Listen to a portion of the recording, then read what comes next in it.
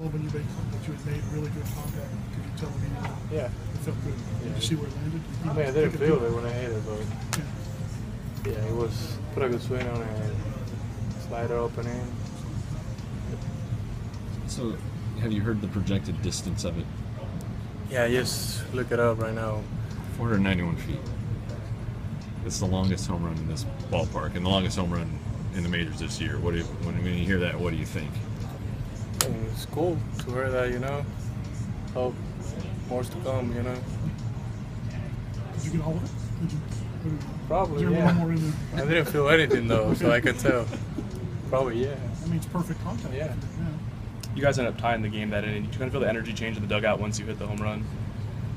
Yeah, I mean, get some momentum going, so probably, yeah.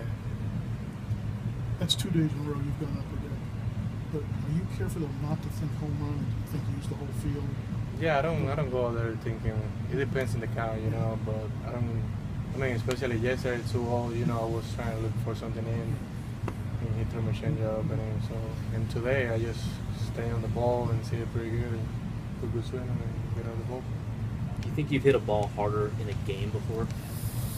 I hit one pretty good in low A in 2013, I think, in Greensburg. But I don't think it went that far because it was like right center. That one was bullseye. You've been here